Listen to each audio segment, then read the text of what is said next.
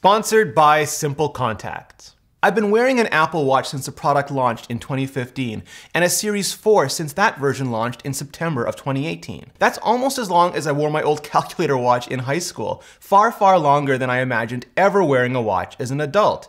I was never into wristwear as jewelry, and my phone quickly became my timepiece, so yeah, I was one of those. But even when Apple Watch was still just a whisper, it intrigued me because I instantly knew just exactly what its killer feature would be for me: convenience.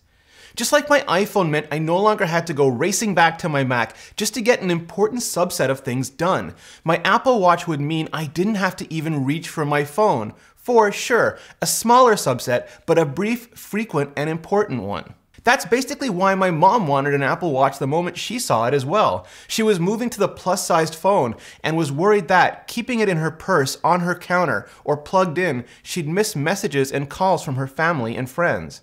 The watch solved that perfectly. Same for other family members and friends who wanted to be able to leave their phones behind, but still stay informed and connected. Later, as Apple began focusing more on health and fitness and safety, expanding the heart rate monitor, adding emergency services and fall detection, my thinking evolved along with it. The new, far more important killer feature was literally saving lives. We upgraded my mom to a Series 4 immediately, and several of my friends got them for themselves and their parents as well, and just exactly for that reason. Now though, having worn an Apple Watch for almost 4 years and the latest one for over 6 months, I'm starting to think less narrow, or maybe just less extreme. Sure, Apple Watch makes many of the brief, frequent, and important things you do every day more convenient. And yes, from detecting issues with your heart to calling 911 when you simply can't get to your phone, it could help save your life when and if you need it most. But even when you don't need it to check a message, control a light, tap a payment, track a workout, or yeah, save your life, it's still with you, keeping you informed, keeping you connected, keeping you mindful, and keeping you moving. And yeah, keeping you safe. It's become, at least for me, an ultra-personal, ambient, always attached, always-on computing presence. In other words, it's become an inextricable part of my life. And not in the super thirsty smartphone way, but in the kinda super chill Apple Watch way. And yeah, it's not perfect, and all shades of sad that I have to stop my flow and mention something so obvious right here and now because a certain segment of the internet that just seems to hate anyone who doesn't immediately preemptively hate on anything first. So before you start rage commenting, take a breath, unclench. I'll get to the missing features and feature parity, the things that still flummox and frustrate me soon enough. And while you're at it, hit subscribe and hit the little bell dingus so you won't miss your next chance to rage comment on my next re-review, coming soon. I'm Rene Ritchie, and this is my Apple Watch Series 4 and watchOS 5 review 6 months later. And also, Vector. Okay, here's the thing. I'm a little late. It's closer to 7 months now than 6, but after reviewing the aluminum at launch, checking out the gold steel in Nike Plus a couple of weeks in, and following up with the Hermès some 2 months after, I got delayed slightly by some new iPads, AirPods, and yeah, services. But I've been able to use the extra time to collect extra information, and from people beyond my own typical use cases, and frankly, the typical tech sphere considerations. I've also gotten to use the latest watchOS update, which adds ECG to Hong Kong and 19 countries across Europe, including France, Germany, Italy, Spain, and the United Kingdom. Also, and more applicable to me, some new watch face variations for Nike and Hermes, and AirPods 2 support, which makes a great pairing even better. Like, I don't know, dark chocolate and crunchy peanut butter better. There are also new watch bands for the spring. For the sports bands, there's new Spearmint Green, Delft Blue, and Papaya Orange. For Nike, Hyper Grape, Spruce Fog, and Teal Tint. For the sport loops, Papaya Orange, Cerulean Blue, Spearmint Green, and Lilac Purple. For Nike Loop, Spruce Fog, Teal Tint, Hyper Grape, and Summit White. For the modern buckle and leather loop, Cornflower Blue, Sunset Orange, and also Lilac for the buckle. And for the Hermès, single and double tours in Rose Sakura, Cray, Argile Swift, Bleu Laine, Cray, Bleu du Nord, and Itoupe. I like the Papaya, but I love the Hyper Grape. So if you already have an Apple Watch and you aren't the least bit interested in upgrading, you can still give yourself a freshly upgraded look for the spring. Not much has changed for me over the last few months when it comes to using Apple Watch as a watch. I'm still all in on Infograph Modular as my getting things done phase. It's almost all the data I need throughout the day, available at a glance whenever I raise my wrist. I know other people prefer infographic analog, I just find it faster to visually parse the digital. When I'm not working, I switch to something simpler. Hermès if I'm going out, which is better than ever. First, earlier this year with the two-tone faces, and as of last week's update, new gradient faces. And as an aside, it's great to see Apple updating those and the Nike faces more than just yearly. I do wish there was a way to have the watch faces switch automatically, based on time like start or end of the workday or week, or location like arriving at the gym. I'm still loving the bigger display. I switched back to a Series 3 for a few days just to see if I'd miss it, and while the old bezels are still fine, they're also still bezels. And once you get used to the display being opened up, it's tough to go back, especially because of those new infograph faces. Bad news, the older faces still haven't been optimized for the bigger display. I still find them much better looking on the old watches. Good news, the older complications for messages and mail now work on the new infograph faces. I haven't mentioned the Siri watch face yet. It's gotten much better, but its data still doesn't beat the utility of complications for me. And yeah, I have fussed with the sources, I just can't find a combination I like. I know a lot of people still want custom faces, but I'd seriously be happy with photo for everything else if I could just get two things. An analog option and a bunch more complications. Then I'd be able to make almost any custom face I want, simply, easily. If you still want all the custom faces though, let me know in the comments. I've also been using Infograph Modular for travel, having local and destination time or local and home time once I've arrived, even a timer showing how much longer I'll be in the air. It's amazing how just little things like that can make travel better. Apple Watch is also still super convenient for me when I'm traveling, when I'm dragging bags behind me, when I don't want to or simply can't fumble for my phone, I can just easily tap for everything from paying for coffee to boarding the plane. And still often faster than the people next to me who got there before me, struggling with change or paper passes in their pockets.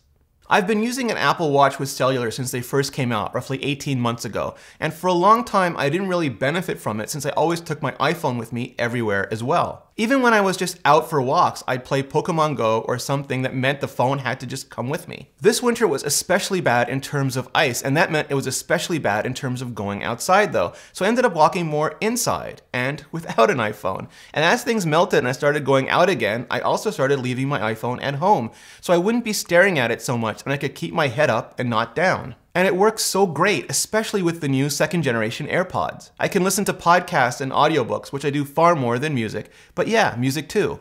And Siri takes care of all the controls. And if important messages or calls do come in, I can triage them or answer them if I have to without missing a step, much less a connection. It's so good that when I see other companies or even just other YouTubers talk about using worse phones designed to make you want to spend less time on them, I kinda have to wonder, if you don't want to get lost on Twitter or Insta, don't get a second phone. Don't get an old phone. Just throw your iPhone in your bag and leave it in your pocket and keep your social hygiene clean with Apple Watch. One thing I still haven't been using as much though is the new walkie-talkie feature. I just don't have much reason to.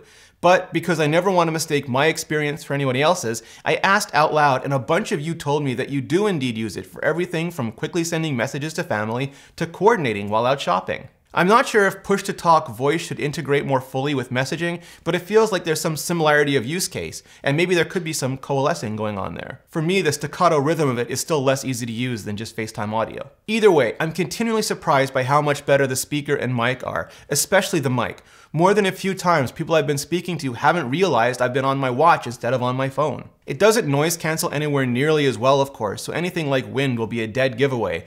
Inside, on a calm day though, it's crystal. I'm still struggling at times with the no need to say hey to Siri function. I bring my watch up, rotate my wrist, and start talking.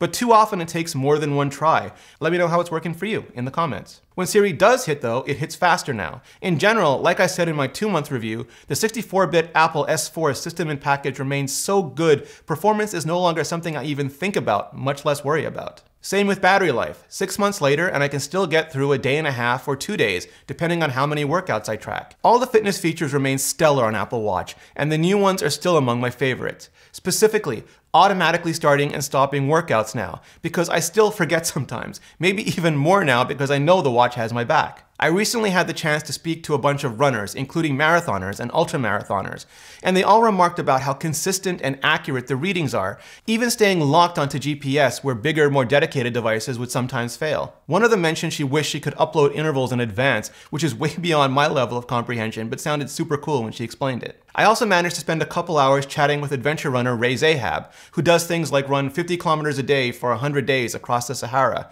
And he's doing everything on Apple Watch now, including downloading 3D maps with elevation and his resupply stops, so he doesn't die in the middle of the Arctic or some desert somewhere. Just this week I had the chance to try out the ski workouts on a much higher mountain than I'm used to, Whistler, BC.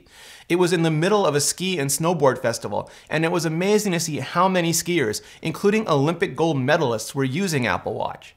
I also tried out the yoga workout, which I've never done before. Don't judge me. I've done Tai Chi, Shingi, Bagua, just never yoga, and it worked really well. So did the skiing. So well, I'm really hoping Apple adds more Canadian-friendly workouts in the future. I'll joke about snow shoveling, but even outdoor walking in the snow, never mind the skating variants, would be terrific. I realize everyone in every climate and region probably has their own wish list, so let me know in the comments what's still on yours. The thing I like about it most though is the approach. Apple just tests the stuffing out of all of this stuff in real labs on real people doing real movement in the real world. And who'd have guessed it? All of that results in really useful functionality that keeps growing in diversity and usefulness over time. I said in a previous video that the Apple Watch was more important than the iPhone. That while PCs and phones have and will continue to save lives, nothing has ever done it before the way Apple Watch does it now. I'll start with the more dramatic stuff. It can alert you to irregular heart rhythms, and with the ECG app that's now not only in the US, but in Hong Kong and a whole swath of the EU, AFib as well. It can also dial 911 for you if you're in trouble and can't reach your phone to do it yourself. That includes a new fall detection feature, which I've had fun testing out, but which a good friend of mine ended up triggering for real. She fell down her basement stairs and hurt herself badly enough that she needed help. A family member ended up hearing her, but the fall detection went off on her watch and offered to call 911, and she talked about it for days, because it was just luck that her family member had been home at the time. And that's a feature that takes a piece of technology from being valuable to being invaluable in the blink of an eye, or the miss of a step. I know it absolutely sucks if the ECG app isn't in your country yet, because while I've used it on a US watch, it isn't on mine yet, but Apple seems intent on pushing it out in as many places as possible as quickly as possible, which means working with as many local medical and regulatory people as possible. So I'll reserve judgment until I see how far they get by the end of the year. When I was talking to Ray though, he also pointed out something I hadn't even considered. He used the data himself as well, personally. He said he could never get enough health data and used heart rate, resting heart rate, all of it to figure out everything from caloric intake to how to optimize sleep for the massive amounts of recovery he needs during training and after excursions. He literally could not stop talking about how much of a revelation it had been to him as an athlete. And I think we're only going to hear those kinds of stories more, and that's just the hardware and software side. Given how important services in general have become to Apple, and the potential for healthcare services in specific, something I've covered in a previous video, link in the description, it takes zero effort or insight to say this is really just the beginning. Well, except in one area, eye care. But that's where simple contacts come in. If you wear contact lenses and find yourself dreading that annual appointment to renew your prescription, then you're gonna love Simple Contacts. It's a great new company that makes this annoying process very, well, simple. Renew your expired contact lens prescription and reorder your brand of lenses from your phone or computer in minutes. You can take the Simple Contacts vision test online in 5 minutes. A real doctor reviews it, and if your vision hasn't changed, renews your prescription. And if you already have an unexpired prescription, just upload a photo of it or your doctor's info and order your lenses in minutes for a great price. They'll do all the hard work, all for you. Best of all, you get $20 off your first Simple Contacts order just by going to simplecontacts.com/vector20 or entering vector20 at checkout. Now, this isn't a replacement for your periodic full eye health exam. You still need that, but this is the most convenient way to renew a prescription and reorder your contacts if your vision hasn't changed. Again, get $20 off your first Simple Contacts order just by going to simplecontacts.com/vector20 or entering vector20 at checkout. Thanks, Simple Contacts, and thanks to all of you for supporting the show. Over the last 6 months, I've come to realize something about the Apple Watch, thanks in large part to the advances in Series 3 and Series 4. As much as home assistants can do more and more at home, and phones are things we often have with us, the Apple Watch is something we can almost always have with us. Literally on us, especially when combined with the new AirPods. It's the closest thing we have to real, ultra-personal, always on us ambient computing. It's not in our faces, it's not in our way, it's not captivating us or distracting us. It's just there, ready to provide information or help us out whenever we want to or whenever we need it to, with the display or with the mic and speaker. It's not quite sci-fi yet, but it's getting there. The biggest downside is that the watch market and the truly wireless headphone market, like the tablet market, is almost entirely Apple's. And yeah, that's a downside because it means the personal wearables market, from silicon to hardware to software, has pretty much no real competition right now. Yeah, it's expensive in terms of time and resources to compete for this specific market, same as tablets, especially when phones are still so big for so many. But as a consumer, I always prefer several strong contenders in the market. But next time some pundit or internet expert complains Apple isn't innovating, politely point them to wearables, which is likely going to be a far more important market than anything they're fixated on, at least over the next decade. Or, just encourage them to subscribe to this channel. I know statements like that will piss off some of you, and this review not being manufactured to be more negative will piss off some more. And I could get a lot more views and subscribers a lot faster if I just yelled and complained mindlessly a lot more. I'm an optimist though. I love technology. I want the future today, which is why I'm so optimistic about Apple Watch, perhaps more than any other product I use, because it makes me feel like I'm getting more of the future today. Subjectively, I'm liking it more and more, not just every generation, but every month of every generation I'm using it. Objectively, it's delivering so much already and more every update. So, 6 months in, is the Apple Watch Series 4 still worth getting? Coming off its first major redesign, we're unlikely to get another for a while. It's also likely to keep getting updates and new band options for a while. So my advice, as always, is if you can wait as long as you possibly can wait, because there'll always be something new around the corner. But if you need it or would benefit from getting it now, absolutely get Apple Watch Series 4 now and have zero regrets, because there will always be something new around the corner. So don't deny yourself anything you could benefit from today. At least that's my opinion. I'd love to hear yours. Hit like, hit subscribe, it really helps out the channel, and then hit up the comments below and let me know. And thank you so much for watching.